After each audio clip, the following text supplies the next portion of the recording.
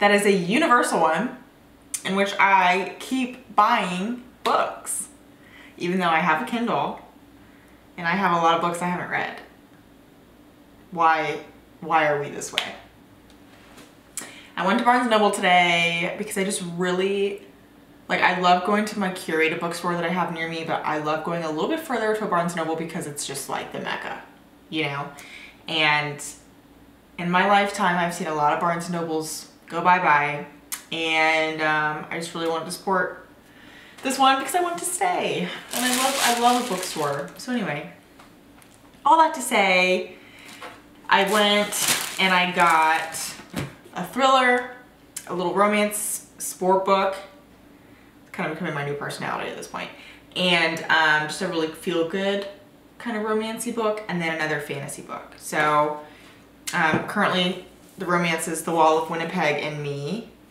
Already started it. Got my Is That Smut bookmark, because the Lord is what he knows. Started that. Can definitely tell it's going to be a slow burn. This other YouTuber I follow, Taylor Tippett, read another book by her that just came out, and I knew I recognized the name, and then I saw this because I had heard about this one from my sister, and I was like, I'm gonna read this one first. So, and then for the thriller, Home Before Dark by Riley Sager. One of my first reads of this year was Behind Every Door, or Lock Every Door, by him, and I honestly loved it. Like, it was such a good read to start the year. I thought it was a great thriller. So I know he can be kind of hit or miss, at least from what I've seen on Goodreads, but this one looked intriguing, and I breezed through thrillers, and I haven't really read one in a while, so I'm excited about that. And then I've heard amazing things, amazing reviews about Love in Other Words, so that one's just going to be a really good sit and feel good, but I'll probably read this one last. I don't know, I just finished a fantasy book, and it's just so much world building that I can't read it fast, and I love to read a book quickly. So I kind of want to get back into a book that I'm just like, you know, mindlessly going through. But then I also, speaking of fantasy, got this one. I've been seeing a lot of things about it, that it's very Game of Thrones meets Hunger Games meets what have you, called The Fourth Wing. And look at, oh my gosh, look at this on the side. Pretty cool. I got a little book stamp from the library and it has a little butterfly on it. And it is just the cutest little thing. Oh my gosh, it's so cute. Look at her. It's the little things in life, truly. So it's been a lot of money that I, you know, did not have to spend, but you know, what's that manifesting thing everyone's talking about? It'll come back to me. It'll come back to me. We are mostly through the month of May, trying to slowly get back into like living on my home, taking care of my space, really reading, which that hasn't changed no matter what. And just finding my rhythms and routines again. But if you can tell, I moved the table, so like now I'm facing this way. I kind of like it. For the space, it makes more sense. I'll show you a clip of it. But so just little things like that that kind of just like help it feel new.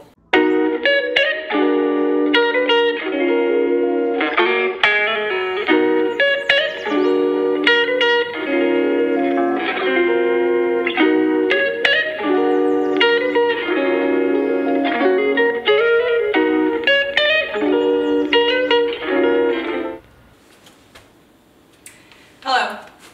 I am technically was in the office today. I will be going back, but I am home to make some lunch. Luckily, I live close to the office. I'm just trying to save some money, man. Where I work has a lot of cutie restaurants, and it is tempting to go spend money. Alrighty. Oh, we still have an Olipop left. Praise God. Need a little treat.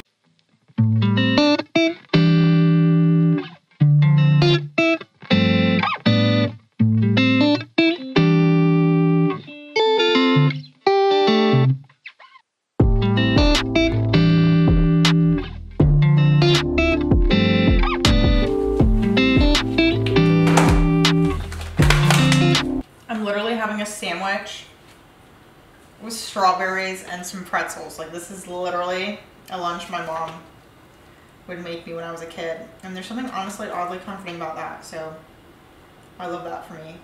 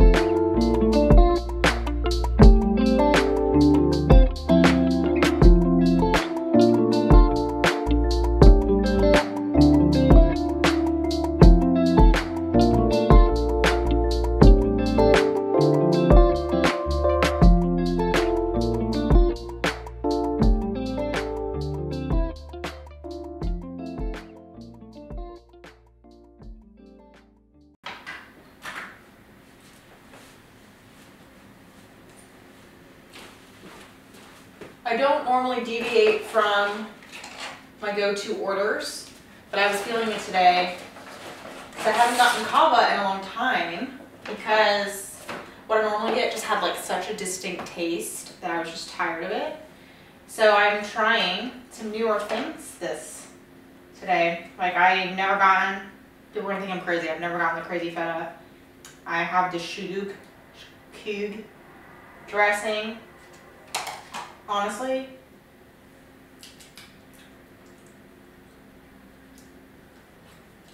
oh my god, I'm crazy.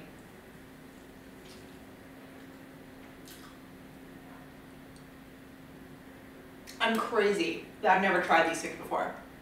So good. Holy man. Oh my gosh. Okay, I have an issue. Today is McLean and I's 2-year anniversary. That is not the issue. That's an awesome, beautiful, amazing thing. Very excited to be celebrating that with him. But as a gift, he got me concert tickets to see Dermot Kennedy, who was like my all-time. Like, love him, probably one of my favorite artists. Like, always have wanted to see him, haven't been able to make it work. Plus, no one comes to Orlando. So, but he's here today, on the day of our 2-year anniversary. So it's just like, it feels very special, like fate, whatever. But the problem is, it's a general admission concert, which normally with general admission concerts, I just show up, get a drink, whatever, try to not stand on top of somebody or have somebody stand on top of me. But the problem with him being like my all-time is like, I really want a good seat. But I'm like not the camp out girl. Like, I don't go early to things. Like, I don't know what to do. Like, I'm like, do I just go get a portable charger and some snacks and just like go now? Like, is he big enough for that? I don't know. Like, I genuinely like am having to really think about like, what do I want to do? I think my strategy is that I'm gonna go, if doors open at 6:30, I think I'm gonna go around like 3:30 or 4. And I think I'll still be able to get a good seat. And if I have to like, you know, a little, you know, maybe. It's just a bummer. Like, I truly like, I've seen people in concert that I like love, love, love, but it's been like assigned seat. So like, not much you can do about it, whatever. It's like whatever you want to pay. But for one set fee, just to be like, good luck, I hope you get a good seat. I'm like, ugh. I just care so much about like being able to actually see him because I love him. And I know a lot of people going tonight probably love him too, but they don't love him like I love him. So I'm just like, So stay tuned. I'll keep you updated on where I end up. But yeah, I'm just not the camp out girl. But there's a first time for everything.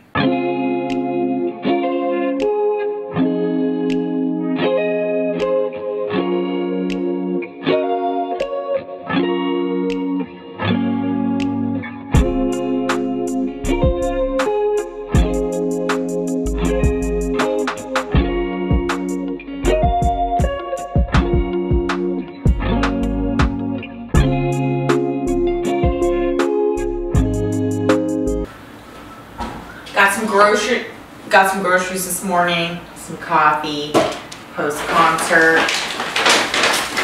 Can't get all your groceries at one place anymore, so we went to Whole Foods and Trader Joe's.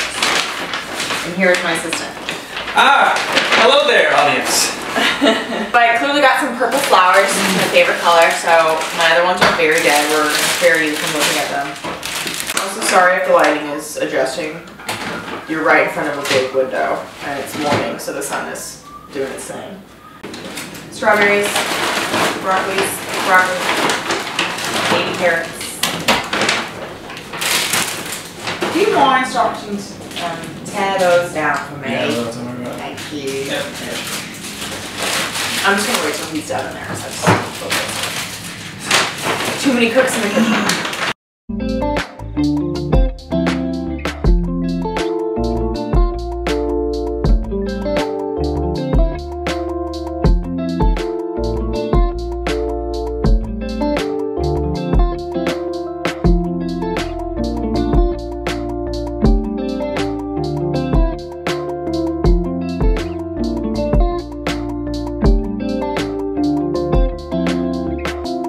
So Trader Joe's was not nearly as crowded as it normally is, which normally I truly like, it's a fight for your life. Like in the parking lot, all that situation. I feel like it's like that at every Trader Joe's I've been to.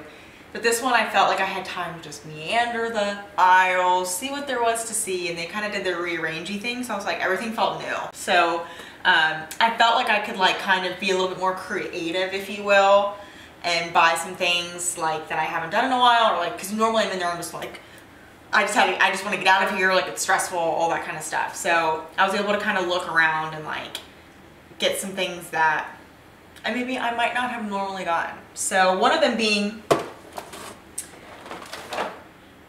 these frosted little mini wheats. So I was a huge cereal girly when I was a little baby girly. I loved cereal, and now as an adult I'm realizing like how much I've slept on it, because sometimes I'm just hungry and you don't want a full meal, or you don't want the effort of a full meal, but you also don't want just like some pretzels, you know? So pretty excited about that. When I was a girl, I was like, can I have mini wheats? Like I was not the Frosted Flake Captain Crunch girl. Apparently I just thought I was better than everyone, I don't know. Or just trying to get my cholesterol in check, very young. And then I don't check the frequent flyer as much as I should. I should be better about that because they have some really cool stuff, but thankfully they kind of put those signs around the store. But I was stopped by this pineapple juice, sparkling pineapple juice. And I think they have a watermelon one as well, like some other kind of sweet fruit option. But it looks really good on its own, but I also think it could be a cool mixer for like a cocktail or something fun. So it just felt like summer to me, so I wanted to get it. Pretty standard haul, nothing crazy, but just excited about those little things. And it feels, like I said, sorry, I have like an eyelash in my eye, and it's been like assaulting me all day. Like I feel like it'll be gone, and then all of a sudden it'll come back and it's like a stabbing pain, and I'm like, ah! Apologies. I think we're in a good place. Okay. But yeah, the concert last night was fun. I'm really glad we went. It was so good to see him. I did go early. We waited. I probably stood for an equivalent of 5 hours last night. I slept like the dead. I was so tired. My feet hurt so bad. So, but it was really sweet to see him. Like I definitely got emotional, cried a little bit. The only bummer was the crowd. The crowd was like so like trashed, gross. Like, I mean, I've watched girls like that had to be carried off by security, like some girls passed out, and I'm just like, for those who know his music, like that's not his vibe. That's not the vibe. Going forward, a concert probably won't be how we celebrate our anniversaries, because it's just not like the best quality time, even though you're standing right next to the person. It's not like you're like, hey, how's it going? You know, so lessons learned. But yeah, I may end this video here. Thank you for following me around some fun random days. I'm so glad you're here, and thank you so much for watching. It means the world to me. I really want to keep doing this kind of the creative endeavors. It helps me with the stress of my job and just to have something, a little outlet. So I appreciate you. Thank you so much for watching, and I'll see you in the next one.